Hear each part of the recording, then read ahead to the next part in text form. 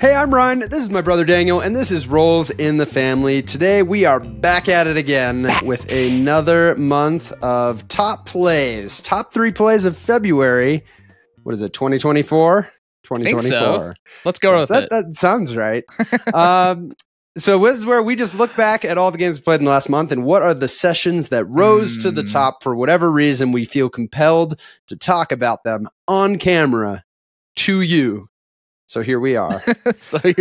We will include links to all these games in the description below if you want to check them out for yourselves. We also would love to hear what you've been playing recently. What are some games that have really landed for you? Share it in the comments. It's always fun. Us board gamers, we like talking about games that we play. Sometimes, people drop a comment and it gets us thinking even, hey, that's one maybe we need to acquire. Yeah, you could convince us, or we have to come and say, yeah, we actually got rid of that game because we didn't like it. Oh, that is always it's a little more awkward, but sometimes it happens. It does happen. Yeah, but let's get into it. We'll start with Daniel's number 3. Oh wow. Okay, I'll start. Caught me off guard there. Yeah, it's only like every other month we've ever done. My number 3, Ryan, is a game. You know what's funny? I actually don't remember if this was on my last month's top plays. It might have been. My brain's in a fog. So no plays from January in this listing. Yeah, sorry. You can't just reuse it. No, but this game is one that we played many times together and must have hated it because we got rid of it. But now it is back. Now that we don't have to play together. Yeah, a weird correlation. Played together, got rid of. Not played together in top plays. This goes to Summoner Wars. Yes, you're on a Summoner Wars kick here. Yeah, you know what? My wife and I got to play Summoner Wars again, and I was reminded again that this second edition is just so solid in that it takes everything. Because when Summoner Wars was out of our collection, I was very sad and kind of had that nostalgia of, man, like that game was so good. It's such a good game. Yeah, for context, we played it like 70 plus times. Yeah, like the two of us back in the day. So it was a lot.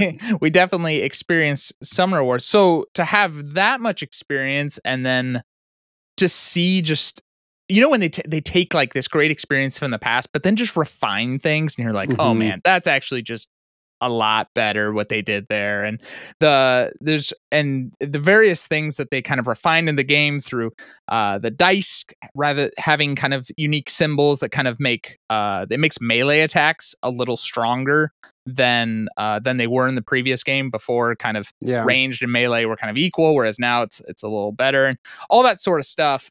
They just did a lot of improvements there, but my wife and I had a lot of fun trying out because I got the master set. We were able to try out a totally another random, pair of factions. So I was the Cave Goblins going against that's an OG. It is Cave an OG. Goblins, I think, was like the first ever first edition set that we got. Well, and you're gonna have to remind me because, and as I was playing, I couldn't remember if they changed. It felt like these were different than the Cave Goblins of old. Probably. Yeah, I would assume so, because I was like, did I just forget everything about the Cave Goblins? Because this feels very different. It's possible. It was a long time ago. But the Cave Goblins were a really fun faction because so much of kind of their ability is around kind of bringing units back to life. So you have a lot of these free units that are just like tiny little guys and they're dying, but you are constantly just trying to bring out units from the dead, which is obviously huge in a game like Summoner Wars where you only go through your deck once. Yeah. So bringing people from the discard pile back out is pretty huge. And the champion was, I remember one specific champion, the Eater, was so cool. That was in the OG. Was that in the OG? Yeah, I remember. Maybe I am getting. Maybe that was how it was before. I don't fully remember. I mean, the first edition came out in 2009, I think. Yeah, so it's been a hot minute. But the Eater was just so fun because it's one where he's super strong. I mean, my gosh, he's like might be the best attack that I've seen in a champion, but at the end of every round, he has to eat. If he didn't kill someone else, he has to eat one of your own units next to him. So which is really, if you're killing their units, it's great. But then I'm like having to like throw my units to keep him alive and keep him going, which was just super fun and whatnot. And so we had so the Savannah Elves were kind of interesting. I'd be interested in her, playing her, being able to play them again. And they had because I don't remember this in the first edition, this being able to like boost units, like you're actually able to like play boost tokens on them, which I didn't remember that. And so their whole thing is like their summoner is able to like take boost tokens and move them around, and different units are getting boost. So they're like, she's like manipulating all these tokens around and whatnot, which was kind of interesting. But it was not enough. The Eater just was going on a rampage there, and I was able to get the win. But again, obviously 2 months in a row, Ryan. I mean, that says something of it being on the top plays. It really it says that either Daniel doesn't play very many games, or Summoner Wars is pretty good. This season of life, I will say it is two things can be true. Two things can be true, but it was a ton of fun, and I'm super happy to have that one in the collection again, and one that just more and more has me thinking when next time we are in the same physical location. That is one I would love to play together again, because I think it would be a combination of nostalgia with they improved a lot of things in this. So I definitely want to get it. And like I had decided that kind of even before you got it. It was honestly me talking about me being interested that got you to even consider it again. I just don't play 2-player games as often, so it's hard to like want to prioritize getting it. Yeah. But yeah, it's just super solid. And like for that type of 2-player dueling, but it's spatial. Like there's the spatial element, not just like dueling. Well, that was the whole thing. Is my wife and I, like I'm not good at chess or anything like that, but it does kind of give me that feel of like the grid spatial, well, and it's got the whole, you're just trying to get the summoner. And so you're trying to go for the summoner. So it's got some, some similarities. And so, it's been a ton of fun, and that's why it is my number 3. Very nice. My number 3 is one that I think you had on a recent list, because you actually just acquired it. I have had it for a very long time, but it had been a long time since I played it. And that's one reason it's making the list here, is just because it had been so long to get to this to the table. It wasn't even a fun play. But I hated it, but you had to, no. You finally got it to the table. This is Mechs versus Minions. Ooh, big cooperative game. I didn't know you got this one to the table. That isn't as... it looks so big and grandiose, but it's an example of game that it's actually like a very accessible, not very long game that's easy to introduce to people. So I had a good group. I was like, this is a good opportunity to get it to the table. We had 4 of us, and I figured everybody would like it. And we played one of the later missions, because like a lot of times when you're introducing a group, it's like you play the same like early ones. So this was an experienced. This was people who had played it before. No, 2 of them had never played before. Oh, okay. But I was like, there's not a lot that really prevents you from being able to go further up. Right. So we played the scenario. I guess as minor spoilers if you're whoa, if you care about like the 5th scenario or whatever it was in a game that came out 14 years ago and isn't available it's like anymore. At this point, come on, it's not a spoiler. It's not really. But it's a scenario where you're trying to get from one end to the other, and you have to move, you have to tug the bomb. You need to pull the bomb over all of the repair pads along the way to get it to the end. But then all the while, there is a giant firewall behind you, like lava or something, that is like moving. And so it's this like, we got to go because this thing is going to, it hurts you or hurts the bomb. And the bomb has limited health. And so anytime it gets attacked or whatever, so you lose. If it loses all of its health, it explodes. But every time you go over a repair pad with the bomb, it does heal 1. So you get a little bit of that back as you're going. And so this was initially set up to be a not very good play, because we did not play it very smartly, I would say. We were like, okay, you're going to be the one that's gonna, run with the bomb, and the rest of us will kind of get out there and kill minions. The problem is, it's very easy when you're trying to move the bomb to accidentally like leave it behind. Oh, totally. One of the biggest reasons is if you're pulling it. So if you're pulling the bomb, every 2 movement pulls it one and moves you one. Yeah. But if you have an odd number of movement, then you you're pull away it from and the then you bomb. move away from it. And then it's like, Yeah. oh no, I'm like, and so we actually got into a situation where the bomb was behind all of us. And we're like, It's well, this is problematic. bad because it's kind of hard in this game to like turn around and go get something Yeah. that you forgot. And so then, you know, the lava wall is coming, and the lava wall has this thing that every time it hits a repair pad, it escalates. So it starts going 2 spaces every round and then Oh, 3 yeah. spaces.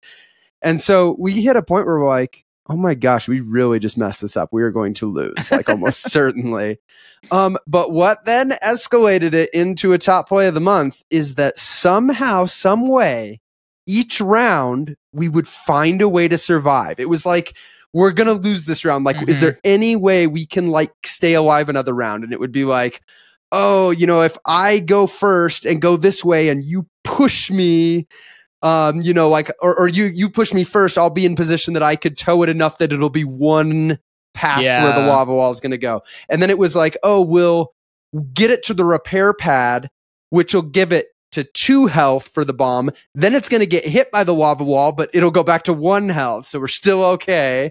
We had a turn where we strategically pushed one of us between the lava wall and the bomb so that the lava wall would push the mech instead of the bomb. Mhm. So like the bomb was safe, but the person who was getting pinned was the one that took the damage. And so it was just so, it seemed so hopeless. Like there, especially as it's escalating, because whenever it hits those repair pads, it's going faster. But it was probably 5 rounds in a row that we like thought we are going to lose this round. Like, is there any way we can not lose this round? And we found a way, and we ended up on the last round winning. We actually got it to the last repair pad. And it was That's just, awesome. you know, it's like that's an ideal kind of cooperative experience is when you reach the lowest of lows with your team's like hopes, and then you salvage it. So yeah, just a really good session. Just a lot of the fun of that. I mean, we've talked about how that's a game that when you're doing well, it's fun. But even when you're doing kind of bad, it's still fun because like people are getting the malfunctions is fun and like trying to just figure out what's going on. There's almost always funny moments in every game you play of this, whether it's somebody getting a lot of damage or somebody that's just because you have to execute your whole line every time, and like you're just adding cards to it. So a lot of times the things you're doing you don't really want to be doing, but it's like, you know, I turn this way and I fire Ripsaw 3 times like into my teammate for no reason, and then do something else, and it's funny. But yeah, great to get it to the table again. I love the scenario variety. Like I hadn't played that one in a while, and it was a fun, different thing. And I mean, I know we talked about it recently, and it's a shame it's not in print because I think it's a game that both of us would be like, this is a great one for a lot of people to check out. Go look on Facebook Marketplace. If you ever see, ever see it come up secondhand, it's one of few games that fit in that category of like what we would call, so like people would call a gateway game or a welcoming game. But it's a big game. Like it looks so cool, and it's such a big like experience. One of the best produced games. And usually you don't get that with the. And it's fun to have that because it's fun to impress that group and give that group that kind of premium experience that sometimes you only get with these bigger games. Well, I tell you what, Ryan, what game? I mean, I'm having a hard time thinking of a game. Obviously, kind of around that weight that delivers as consistently of a fun experience as that one. Like you were saying, even if you do terrible, there's still going to be fun, like funny. So like even in the worst case, because like you have some games where the worst case scenario, it's just not that fun, right? The game just goes poorly and you're like, okay, well, maybe play it again. But like this one, even in the worst case scenario, you're still going to have at least some funny moments, something memorable. I just find, man, the floor for this game is just so high. It's pretty high. It we were close to having what would be kind of the worst case scenario, which was we thought we were going to lose very prematurely. Oh, okay. Like we were going to maybe be done in like 20 minutes because we made such a blunder. That just sounds like your problem. Well, it would have been our problem, but it also would have been a bit of like, okay, that was a bit of a bummer that I think the only other way that it is kind of not as ideal of a play is I've had a few plays that we like dominate and like it never even was close, which is still pretty fun, honestly, like because you're just like knocking out minions and stuff. But it's nice when you can strike that yeah, balance. I mean that's us in all cooperative games, right? We want that sweet spot, and how often can a game deliver that sweet spot for you? That's a huge thing we're looking for. Yeah, so this was first time to the table. I think it may have been over 2 years, which is just a tragedy. Did you just after seeing me play it, you were just like, I got to get this? It's been on my list for a while of like when I have game days. It's like that's when I want to consider. It just always like hasn't quite gotten chosen, and so finally did it. But it's like it's not like it's a hard game to get to the table. I mean, really, you have a group of 3 or 4 that play with new people, play with ones you've played before. It works well with like more gamer people or less. So it was a reminder that maybe it's just because it looks so big on the shelf. I like store games on top of it, so it just looks like it's hard. I know. It's like right next to Twilight Imperium, and you're like, I'm not touching those. So good to get it to the table. Makes it onto my list at number 3. Wow, nice, Ryan. Yeah, that was. I did not know. I think both Summoner Wars and this were on our last month's. I just copied and pasted. Yeah, so hopefully we have something new to talk about. People are going to just leave the channel. I think this one's new. That's really funny. I'm pretty sure. I'm now questioning myself. This one is a semi-recent to the collection in that it's within the last year or so. We've talked about it, or I've talked about it several times, and it is really shooting up as one of the top games for my wife and I to play together, especially for her. She loves this one, and that is going to go to Ultimate Railroads. Wow, yeah, this has been a hot one for you guys. Well, it's a hot one because it's the one she's always asking to play. Yeah. So hey, there's worse problems in life than your wife begging to play. I know. I put up with it, but you know, okay. You do what you got to do to salvage the marriage. Yes. Yeah. So we got to play Ultimate Railroads again. We played once again with the Germany module. So that was the same one that we had played last time. Love that module. Just the whole taking kind of the 3 railroad tracks, but then having gaps in it, and you can actually, there's tons of options of how you can fill it. I mean, it's just variability, customization, like all the things we love. So in this game, it was a riveting game because I actually, if I had to say one like slight con of the game that I don't love is I never like this in games when at the beginning of the game I kind of feel like I just have to choose a route. There isn't like the upfront variability to push you. There's not enough. In fact, there's not a lot of variability. Yeah, like if you're playing the same map, you're pretty much starting with the same situation. And so basically the variability was I got the I don't know, is it the engine, those engineers or whatever that you're drafting that you can go and take the action and take them, and they're pretty powerful, like unique actions. So I got one that was specifically good. It gave me the ×2 multiplier that you can put on that middle railroad that can ultimately get like the gold track. And so I was like, okay, cool. I've got the ×2 multiplier action right here. I'm just going to go all in on the center railroad. And that's what I did. I didn't even touch the other 2. I didn't do anything on the bottom. I went all in, and I was scoring a crazy amount of points. I was doing a lot of things just worked out, and I was doing awesome. Whereas my wife over there, totally different thing. Like she's doing a few little things. She's going crazy on the bottom. There's I can picture like the wrench. Yeah, I know it's the wrench and the thing moving along. So there's a lot of like very different paths and whatnot. And I think one of our favorite parts about the game is the kind of things that you unlock during the game. Like when you get those little idea tokens, like anytime you can trigger getting one of those, I mean, those are just incredibly powerful. And so it feels really rewarding. But the arc of the game was so cool, even though it ended in my demise, because I was doing so well to the point where it got to final scoring. And I want to say I was maybe 80-ish to 100 points ahead to like where she even said, like, dang, like you really had a good there's but not realizing how much in kind of the end game scoring there is, because she had a few of the end game scoring cards she was able to kind of acquire throughout the game. I didn't have any of those. And then there was a few other things, but she like came all the way back and it landed on a tie. And she got the tiebreaker for the win. Wow. I mean, it was just like one of those endings that was so epic because she had just said how just kind of conceded. Yeah. And exactly. I thought so too. I thought I had it. But just to see it come all the way back, get the tie, and then win the tiebreaker, that was a pretty memorable ending.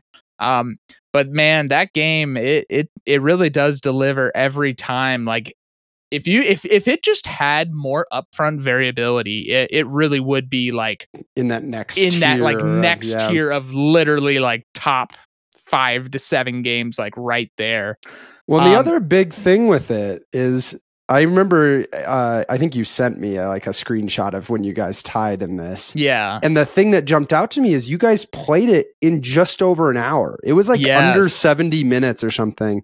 And like, I don't think, I think of that game with a lot of games that like take a lot longer. Yeah. And so once you're starting to think of it like for a 2-player game that you're playing it in under an hour and a half consistently, there's not a lot of other games that are giving you that much like meat.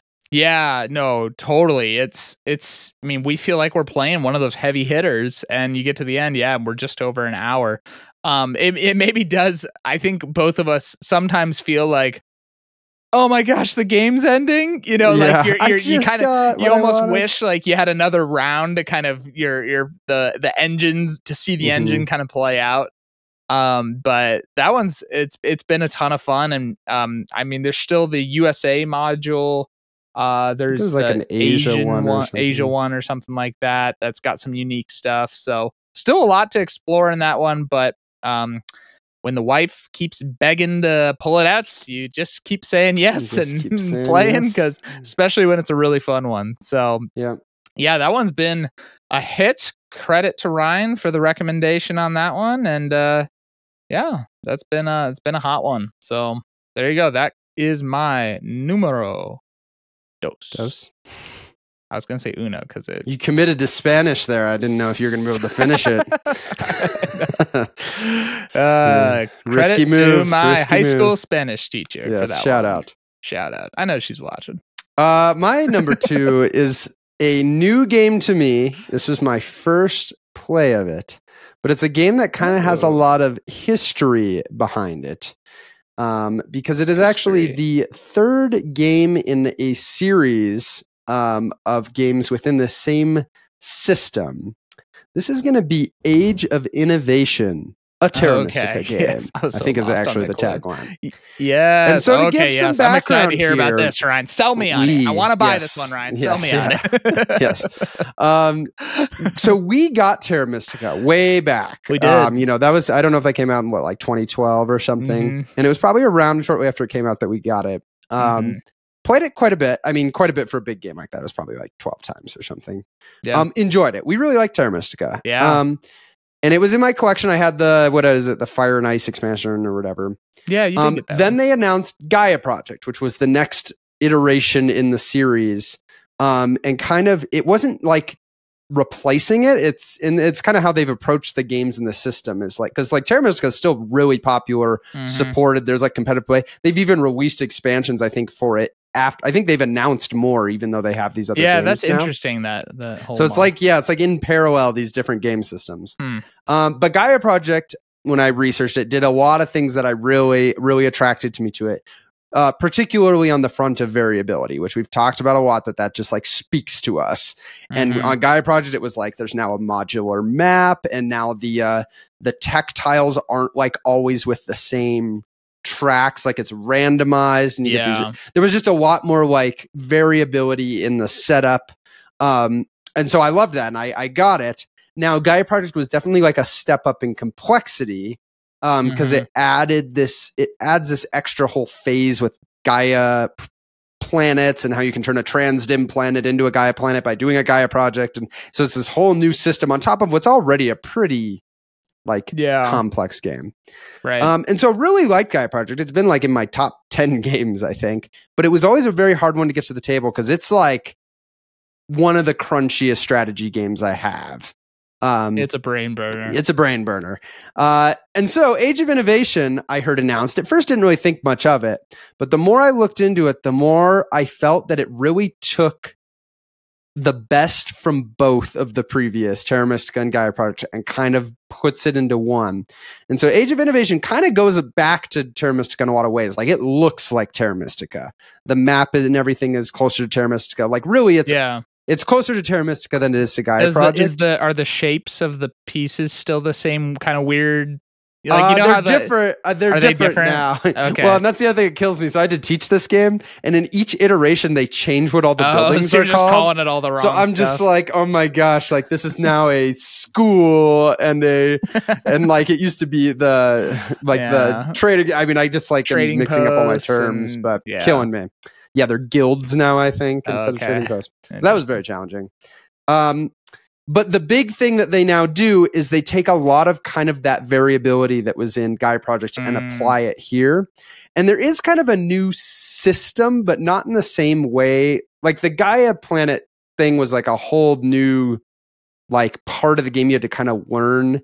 The new thing in Age of Innovation is there's now a resource of books that you can get. And it's actually interesting how you get books, because when you go to get again, I'm mixing up my terms. It's not technologies. It's okay. The viewers will forgive you. Yeah. Right? the viewers will forgive you. It's on the tip of my tongue. But when you go get one of those power tiles, I think that's Terra Mystica's power tile. I've now said both of the other ones. You can kind of decide, do you want the one that like just sends you 3 up on the track, which are now like they used to be a cult track. It's now like education. I'm just going to do it. I'm going to end editing. Yeah. Every time you get it wrong. Yeah, it's difficult.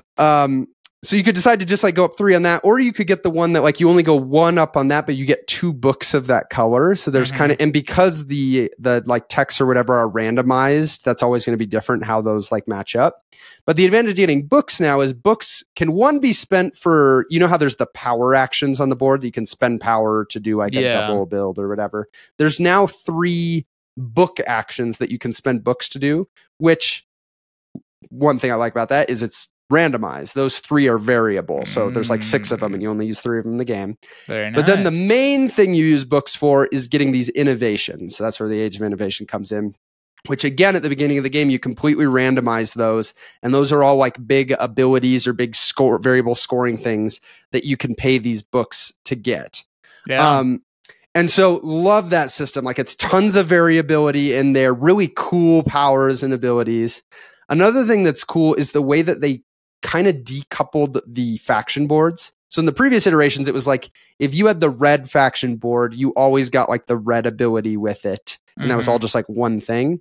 Whereas now, the red board is its own board that has a slight ability that makes it different from the other colors, besides the fact that red is like the home terrain. Then all the factions abilities are separate and can be mixed and matched with any. And then they also decoupled the whatever that biggest building is, the monument, or here I think it's, I don't remember. Academy is one of them. I have no idea. So usually in the old games, that always was like a faction specific ability. Where in Age of Innovation, you now at the beginning of the game, from a bunch of them, you randomly put out like 2 more than the number of players, and it's whoever builds it first gets to draft one.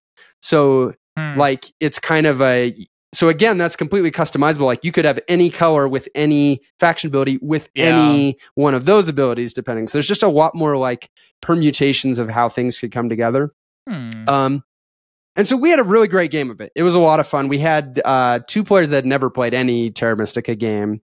And it was a 4-player game, but just went really, really well and kind of solidified for me that I think Gaia Project's going to be on its way out the door. And it's not, just to be clear here, this isn't like, oh, it was so much better.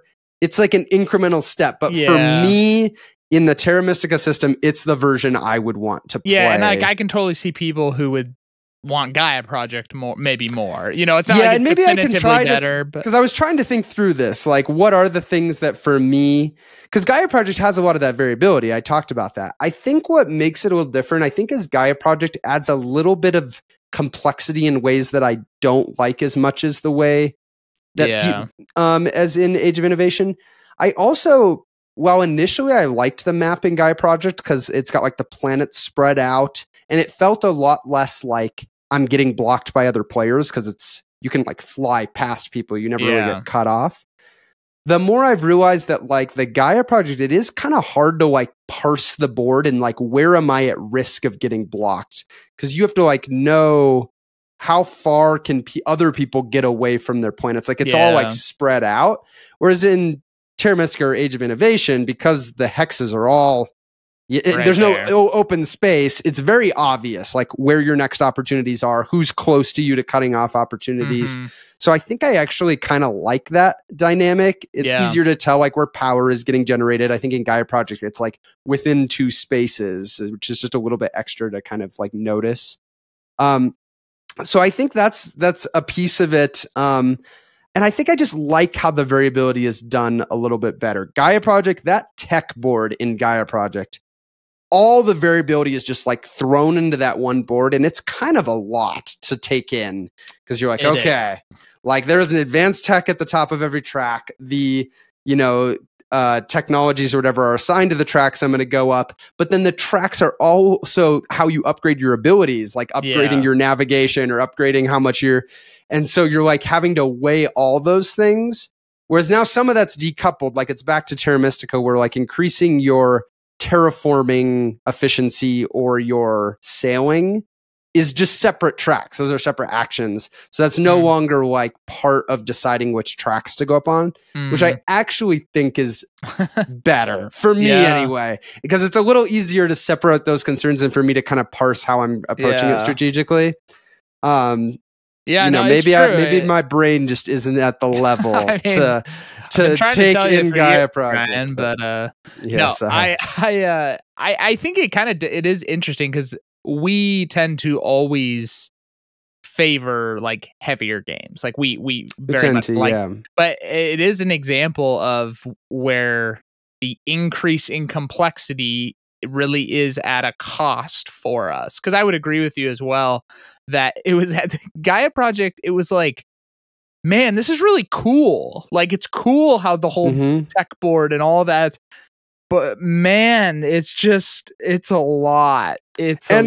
Honestly, you're probably still gonna feel that way with Age of Innovation. Like it's not a far step.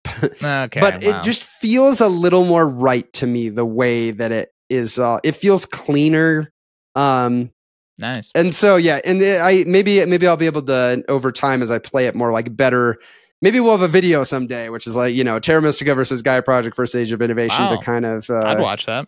Compare like why you might prefer one of them. But as of right now, I'm like confident that Age of Innovation is the one. I felt like the faction abilities, like the abilities on the stuff was also just felt more powerful or more cool. And maybe I'm just not remembering stuff very well from like what powers are in the older games.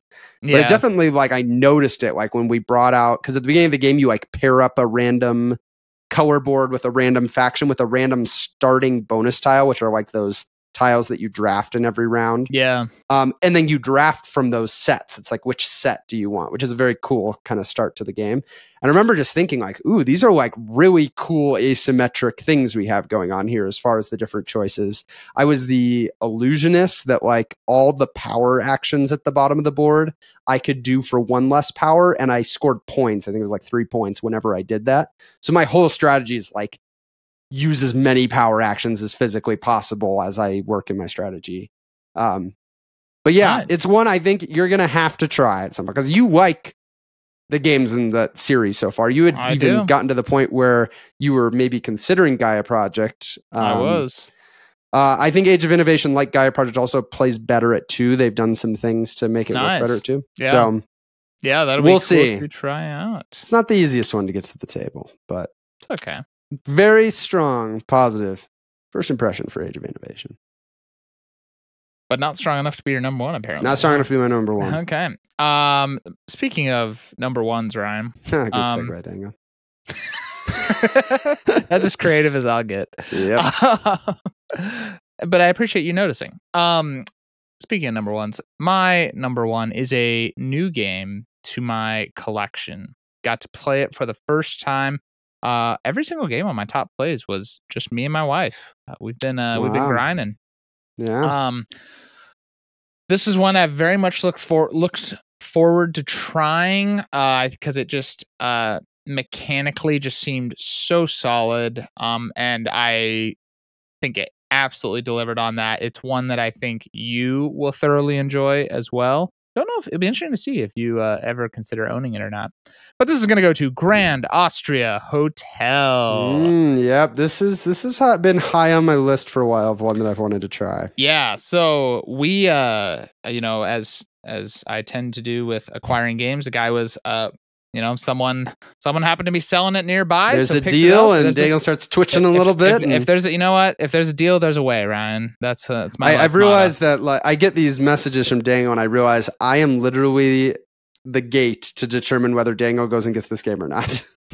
No, I knew this one was good already. Yeah. But yeah, so I was able to pick this one up, and looking into it more was just super excited because it just seemed like it had such a just cool system with kind of how mechanically it all worked. And so my wife and I were able to try it, and it was great. It really was. I mean, the whole just how everything works together in terms of first thematic. I think it just is great. It's got great themes because you're like running a hotel. You're running a hotel, yeah. So you've got these, customers coming in, and they've got preferences of like, what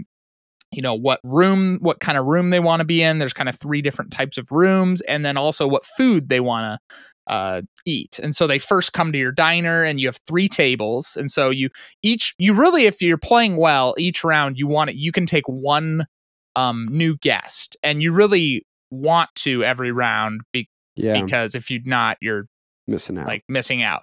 But the problem is you only have 3 tables. And so if your tables are full, you can't take another guest. Well, once they get to your tables, you then have to feed them you have to get the food that they have on their card. And so there's ways to do that. But then once they get the food, then you can try to move them to the room. But to get them to a room, you have to have a room prepared, open, so you can move them there and flip them to the room. And so there's like this whole chain process that needs to happen. So you're trying to like manage. You really do feel kind of that. That's where I feel like thematically it's pretty good. You're like trying to manage. Okay, do I got the rooms ready? And this person's coming, and all of this. So theme wise, I thought that was pretty cool. But then I love the whole dice system in the game of how you're taking actions. Where at the start of the round, you roll all these dice, and there's basically 6 actions for each side of the die. And so all the dice are going to be put on the 1 action, and all the 2s to the 2, and so on. And so whenever you take an action, the power of the action is how many dice are at that space. So if there's 3 1s there, and I take the 1 action, I'll take 1 of the dice. But then I can run, I think the first action is like taking either strudel or I forget which of the food it is. I don't have any games that let me take strudel. It's like, there's like strudel or I don't know, maybe it's cake.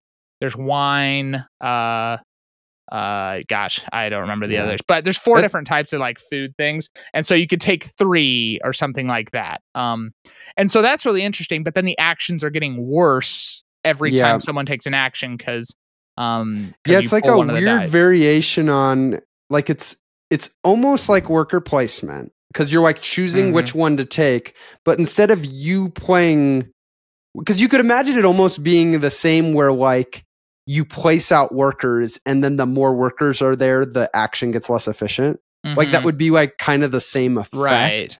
But it's kind of done with the dice. It's a very clever. And I feel like there's a lot of examples of, it's kind of just a Euro game thing of having a core system that provides a lot of that interest. Yeah. And so that's really interesting because you're kind of, now one nice thing is the 6th action is basically you can take any of the actions 1 through 5. I think at a -1 power or no, I think you have to just pay $1 to do it. So you're never fully, but you do it at the level of the 6. So like if there's 3 dice on the 6, I could do the 3 action as if I had 3. Yeah, because it's kind of interesting if you don't roll a number, right? Yeah. So if because what's interesting is you can at any point, it's a snake. So drafting the dice, it's a snake draft, which actually is one of the complaints people have of the game is if you're playing with more players, like if you're first, you have to wait you know, let's Yeah, say it could be a long way. it could be 6 That turns. is the problem with snake drafting. Yeah, is as you I'm increase actually not a players, huge it's a fan lot of snake downtime. drafting, to be It's like honest. fair. It's more fair, but it also like means more downtime. Right. And then sometimes you have to go back to back and you're like, oh my gosh, I didn't even think about what the second thing was. Yeah.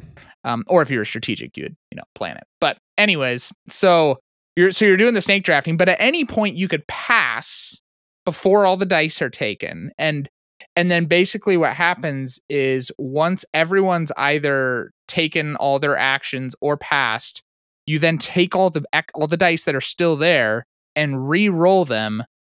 Or no, you take all the dice, you set one goes to the bin, so that's to make it less powerful, but then you re-roll them. So you can kind of gamble on hoping that the re-roll gives you a better the action that you were wanting, but you're losing a die every time you wait for that to happen. So that was a really kind of interesting thing I haven't seen in a game before as well. So that whole system combined with just the managing and efficiency and all, what's cool is every single customer, has, whenever they get into their room and you fill them in a room, you get some cool ability. And there's all these there's a ton of unique cards that I forget what they're called, but think of just a typical game where you're playing cards down that give you special abilities and stuff like that. Yeah. So there was a lot of variability that I think would make it a ton of fun each time. But I can't think of a game I have that has kind of that. I don't know. It gives me, this is a really weird comparison, but like a Great Western Trail vibe in this terms of just like almost the cyclical nature of it, of just like you're kind of just doing the same. You're like running the same thing of like moving from here to here to here, and then you're back. I don't know. Maybe that's it. Just it was a really cool process and all that sort of stuff, and then just managing multiple things at once, I think was really fun. And so it's kind of an efficiency puzzle. Yeah, so got to play it once. We had a great time with it. I think, are there expansions to this one, Ryan? There is an expansion for it. There is. I forget what it's called. I want to say it's like something with a ballroom. That's right. I think so too. Yeah, I think so, because I think I heard some pretty good things about it. So I'll have to. But everything you described just now sounds great to me. Like it is really like my kind of game. It's the same. I think it's the same design team that did Lorenzo Il Magnifico, and we love Lorenzo Il Magnifico. We do love that. So enough that it's like, okay, keep an eye out for this design team. I know they have quite a few other games. I'll be excited for you to try this one. Yeah. Yep. Cool. Very nice. Yeah, it's always nice when you pick up a game that I'm like considering. So, although then it like feels like well, now I can't buy it because it makes way more sense to try it with you before I make a decision. Yeah, no, you should. So you might actually be delaying me getting it by getting. I'm sorry, Ryan. Come on. Sorry. Yes. Well, my number one is not a new game to me. This is a game that we both have. We have both played a lot, and we have talked about a lot on this channel. I know what this is. There was this specific play. It had to make the list. It just had this to. Could have either been your number one or the worst game that you or the worst play. So, dear viewers, we are yet again going to talk about Agricola. But this was a pretty unique game of Agricola, because I have played, what am I up to, like almost 90 or something games of Agricola? That's impressive. And I've never had a game of Agricola like this game of Agricola, because I played Agricola this past month with 6 players. Which the original Agricola did not go to 6 players. It went to 5. The new revised edition goes to 4, but there's a 5 to 6 player expansion. Good thing you picked it up. Which I'm glad I picked up. Yeah, I picked up because I'm like, I'll kick myself if I have I was thinking the opportunity to play 5, because we've played 5 in the past. Yeah, it's good. But in the back of my mind, I'm thinking, when am I going to play 6 player Agricola? Like, what is this? I don't have that many people in my life that like want to play the game. It would be very long. But the stars aligned this last month that I had a group of 6 where all but one of them had played Agricola, and the one that hadn't was like one that I thought would like Agricola and would be interested in learning it. and we had time. And it was like, okay, we have a group of 6 that wants to do like a bigger game. Mm-hmm. And I'm like, you know what? Agricola might not be a bad option here. And like, I wouldn't have done it if I didn't think it was going to go well. Like I'm trying to like put us in a good situation. I told you it was a bad idea. But I'm like, worst case, it's going to be long and have downtime. Like that's going to be like the thing that's going to be a little hard with 6. Mm-hmm. But I honestly was kind of blown away by how well it went. Like, yes, it was long. I think clocked in at 3 hours and 20 minutes. Okay. That said, it's 6 players. At no point was anybody around the table feeling like it was long, which that's what you want with a long game, right. Is everybody's locked in. Like we could have gone another hour and I don't think everybody was so just like into what was happening and engaged with the game.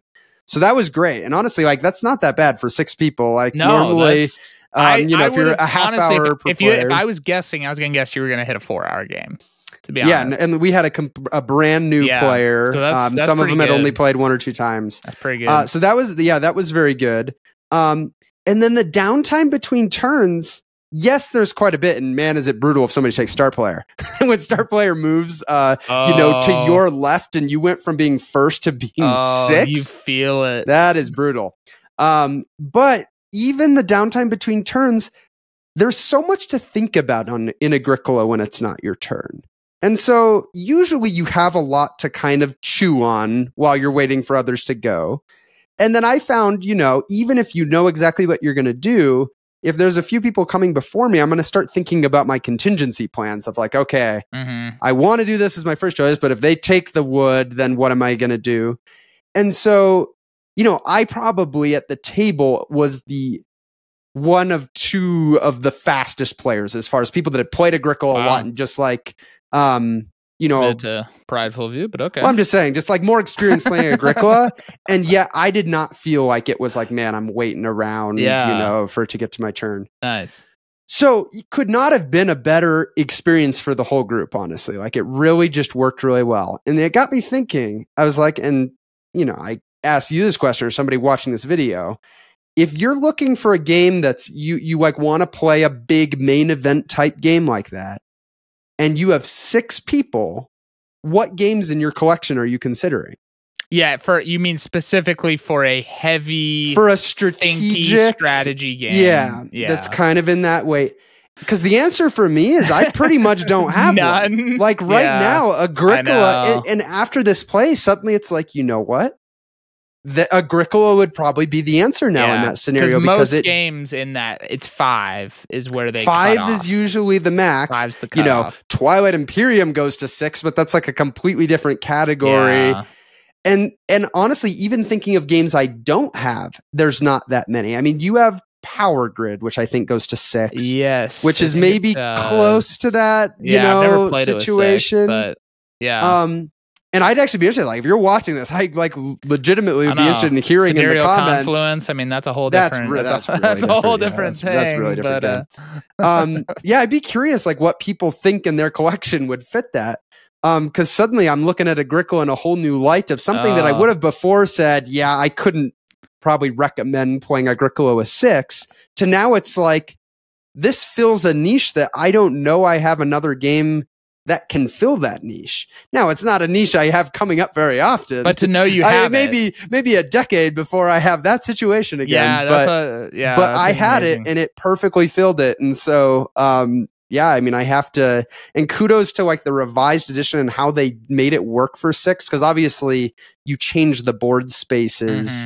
And so there's like tons of extra spaces. There's like an extra family growth that just immediately becomes available once you get to round 5. Yeah. There's a few of the spaces that like if you go to one of them, the other one is considered blocked. So they're like paired spaces, which is kind of interesting. All of the major improvements have duplicates under them. So there's that are actually slightly more expensive. So like, because obviously like a lot of people are going to be wanting to get an oven or a fireplace for their strategy. So I think they did a really good job. We mixed in some of the 5 to 6 player expansion, added some cards that are specifically 5+ like occupations to get to use those cards. Throw those in, and so there was some more. And yeah, I couldn't have been more pleased by how it went. Wow. And I was having a giddy old time. Now, granted, I love Agricola, so just playing Agricola is a great time. But it was like, man, the energy at the table was so good, and just so there you go. It had to be the number one for the month. That was very early in the month, and I was like, it's going to be hard to beat it. Well, when you told me you were trying that, my initial thought was, that's a horrible idea, because I guess that's just risky. Right. It just was like, man, that's like that could go so long or something. But to hear that, it delivers like that, it does make me think, man, I need to just get the 5 to 6 player expansion at some point just to have I definitely it, think you should, because I mean 5 players is even more reasonable, right? Like that could come up. Yeah, but that's incredible. I'm honestly curious how many people have played Agricola 6 player. 6 player, because it can't be that common. Let us know down in the comments that people have gotten this to the table. 6 player. Which you always like, it's one of those things, like the design team had to do all of this like balancing and play testing for 6 play, for that player count, and then nobody's playing it that way. But you can attest. If you were on the design team for the Agricola 5 to 6 player, drop it down in the comments. I appreciate below. you. Let us know. Yes. That would make my day so hard if somebody was like, I didn't. Oh my gosh, I poured the last 8 months of my life into balancing this. So there you go. We talk about Agricola a lot. We're not going to always, it's not always going to make my top for the month, but man, 6 player Agricola. 6 player Agricola. Enough said. Enough said. That brings a close to our top 3 board games of February 2024. Hey, thanks for sticking around to the end, or jumping to the end if you skipped around in the video. We've got links for all the games below if you want to check them out. We've also got some other videos on the channel here, and we will see you in the next one.